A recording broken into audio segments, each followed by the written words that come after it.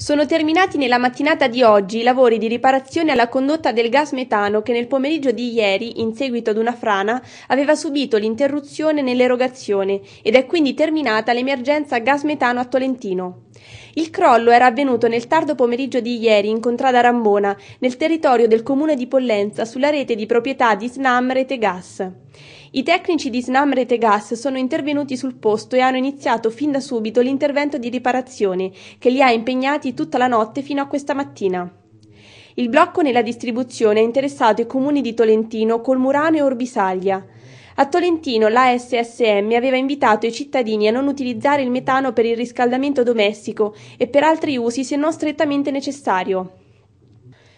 Questo provvedimento si era reso necessario in seguito alla situazione di emergenza nell'approvvigionamento della rete gas-metano del comune di Tolentino. La SSM SPA si era attivata fin dalla serata di ieri per un rifornimento alternativo a mezzo di carri bombolai per il trasporto di gas-metano, che hanno provveduto a rialimentare la rete gas-metano di Tolentino. I problemi di approvvigionamento del metano hanno quindi spinto il sindaco Pezzanesi e l'amministrazione comunale a firmare nella serata di ieri un'ordinanza con cui per la giornata di oggi sono state sospese le attività didattiche delle scuole di ogni ordine e grado di Tolentino, compresi gli asili nido. Antonella Sglavo, assessore ai servizi sociali del comune di Civitanova, parte un'altra iniziativa dell'assessorato, questa volta che riguarda da vicino una problematica molto pesante non solo per Civitanova ma che riguarda tantissimi comuni, comunque quello del gioco d'azzardo.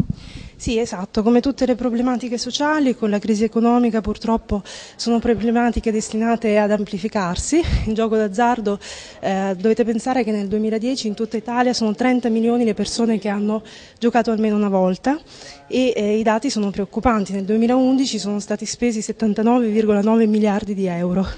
Quindi abbiamo purtroppo dati allarmanti a livello nazionale ma anche a livello locale, perché sono circa 500.000-800.000 le persone che hanno questo tipo di dipendenza. Quindi nell'ambito dell'iniziativa Dipendi da te, questa campagna di prevenzione delle varie dipendenze, abbiamo svolto anche questo tipo di iniziativa che coinvolgerà gli studenti dell'Istituto Filippo Corridoni di Civitanova. Sono 70 ragazzi a cui verrà sottoposto un questionario di tipo informativo per creare nei ragazzi una sorta di dissenso informato e dare la giusta e corretta informazione e anche la conoscenza di tutte le conseguenze negative che derivano da questo tipo di dipendenza, perché purtroppo abbiamo una pubblicità ingannevole, anche subdola, che purtroppo spinge a giocare. Le persone sono spinte a questo tipo di dipendenza anche perché ovviamente la situazione economica è di estremo disagio per tutti. In sintesi, come funzionano questi gruppi di mutuo aiuto? I gruppi di mutuo aiuto non fanno degli incontri, in genere dura un'ora alla settimana, è fondato soprattutto sulla solidarietà e sull'ascolto, la comprensione e l'empatia, quello che poi sono dei valori che spesso purtroppo oggi nella società sono un po' desueti e invece in questi contesti, chiamiamoli sicuramente terapeutici, vengono riaffermati. Queste dimensioni effettivamente terapeutiche possono far affiorare quelle dimensioni affettive e anche emotive disregolate che in questi soggetti spesso sono presenti. Quindi l'intenzione appunto del gruppo è proprio con questo clima molto affettivo e molto empatico di comprensione.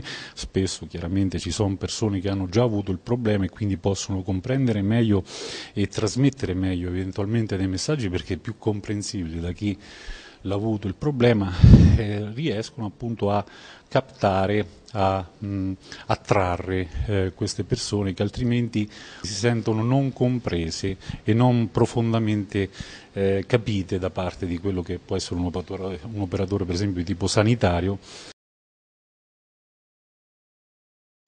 Si è tenuta sabato scorso, 23 marzo, la cerimonia di intitolazione dell'auditorium del Castello della Rancia a Roberto Massi. Il programma dell'inaugurazione ha previsto un concerto inserito nel cartellone della stagione musicale del duo pianistico Gino Brandi e Carlo Mazzoli, che hanno eseguito musiche di Schubert, Brahms, Schumann e Lino Liviabella. Prima di cominciare, il maestro Brandi ha voluto dedicare al suo compagno di scuola Roberto l'intermezzo L'amico Fritz di Mascagni. Questo era un desiderio del maestro Brandi e quindi vedete eravamo già pronti per il concerto e quindi davvero un omaggio di un compagno e di un amico di scuola di Tolentino.